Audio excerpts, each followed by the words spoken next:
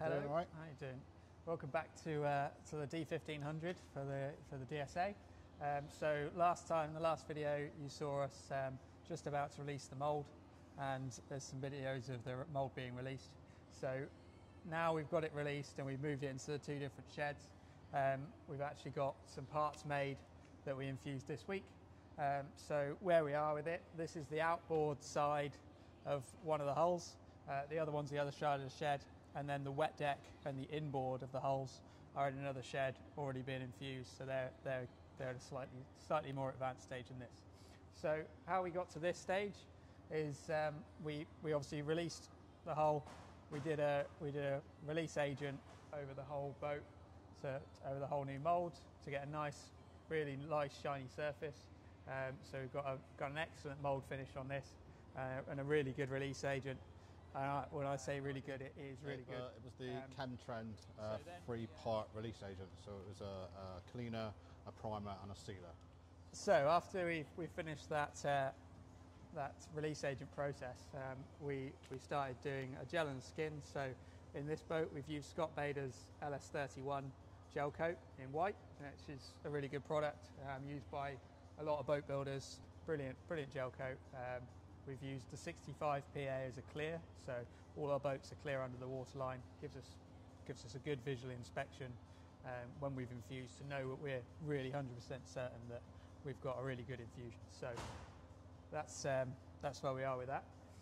After that, we skinned it, and again we use Scott Bader's 690 VE resin for skinning. This is, again, like we said on the tooling, it's just a really good low shrinkage resin. So you end up with a really nice part out of the job. So you get very little print through, and it just controls the process a lot more. It also is much better at bonding to the VE 67903 that we use for the infusion, that Dan's going to talk about in a minute. Then we laid up our basic laminate, which is sort of a glass before the core. Then we're using a diab core kit here. Really good advanced core kit, very pleased with it. It's the first go in this hull, and actually most things fitted really well, so big thanks to Diab for getting a good job on that. Yeah, it fits really nicely. We've then obviously got another layer of glass plus extras over different places, a few carbon reinforcements where we require them, like chain plate extras, and you can see there's a few little details like dagger board, monolithic areas that are around the hull, so a few little extras going on for us to get our structure up. So yeah, basically that's where we go from there, and then afterwards we move on to the infusion process that Dan's going to talk about. So the challenging part we have now is how we can get all the resin to all the areas that we need, especially in our high laminate areas, as Brendan explained. And as you can see on the job, there's a various different components. So you've got things like, this is called shrouded resin spiral, and this is what we pump the resin into the spiral, which then distributes it down the job. So these spirals run the full length of the job in sections.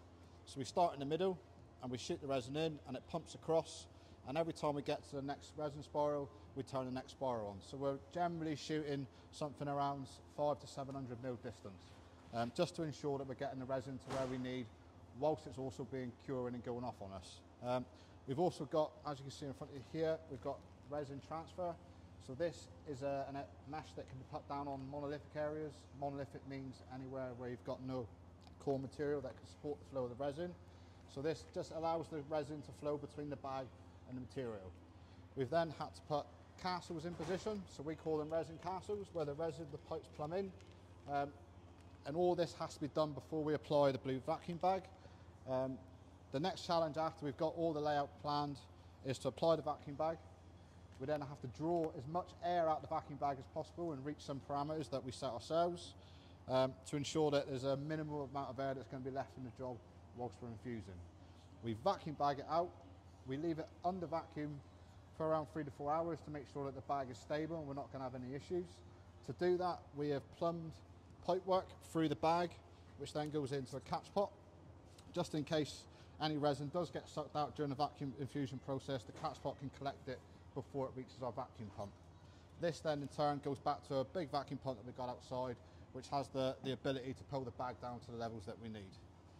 Once we're happy and comfortable with the bag level and all the drop tests that we've done, we then use a Sidejet 1 machine, which is supplied by Composite Integration. So this machine is a very good product to use. It makes the whole infusion process safer because we're not mixing and handling the chemicals. So it pumps the resin from the IBC and the catalyst from its separate container and mixes it in a mixing head on top of the machine. And whilst we're using the machine, we can set the speed it pumps it, the pressure it pumps it in, and it gives us a lot of feedback on what's actually going on in the vacuum bag. It's got graphs and all sorts of things we can use to see what's actually going on in there whilst we're infusing. So really good product for us to use. This makes life so much easier where we can just set the machine up pumping, we can focus on looking after the vacuum bag whilst the infusion's being carried out. So as I explained, the resin and catalyst is mixed at the head. It then comes down through the pipework into a homemade manifold. We call it manifold, which then feeds, as I explained earlier, all the resin castles. So this directs the resin to where we want it to start with. So as you can see, we've got 1 mid, 2 mid and forward. So we know that we can open up the number 1, the resin flows across, then we know when it reaches number 2, we know exactly which taps to open, so there's no confusion. Because what we've got to ensure that happens is we don't get any airlock out within the job. So making sure that we open the right taps at the right time is absolutely critical. Because if you create an airlock and the resin goes around, there's nowhere for the air to go once the resin's within the job. So it's absolutely important that something like this is labelled up and very clear to use. All right. Once we've infused it in, we ensure that the resin has reached all the edges and pumped up nice and clear, and then we leave it under vacuum for about 2 days before we debag it, just to make sure that it's nice and cured and it's going to hold its shape. And all these products are supplied by a company called Airtech. Everything, the bag, the pipes, the castles, the flow mesh, all comes from one place, which is quite nice and simple because then it all goes together and all fits together nicely. Even all the taps and the T-fittings come from Airtech.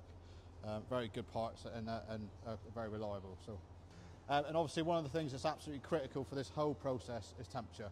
You've got to make sure that the resin's the right temperature. You've got to make sure that the motor itself's the right temperature, the ambient temperature, even the humidity has got to be at a good level. So this is the other side of the hull, the outboard, which we've now debagged after the infusion process, which I've just explained. We haven't quite pulled all the peel ply off yet. Peel ply is put down to make sure that any of the consumables like the castles and the resin spar and the flow mesh can be released off the job afterwards. If we don't put that down first, it will literally bond to the material and be a nightmare to get off. So this peel ply gives us, as you can see, the name is what it's called. It's literally called peel ply, so it just peels off and leaves a nice surface underneath for us to do secondary bonding and things like that. So at the moment we're at a stage now where it's all been debagged, pulled off, and we're getting ready to stand this mould up, ready for the next process. And obviously due to the very good release agent we're using, we're going to have some challenges on standing this up and making sure that the part stays within the mould tool. So lots to think about.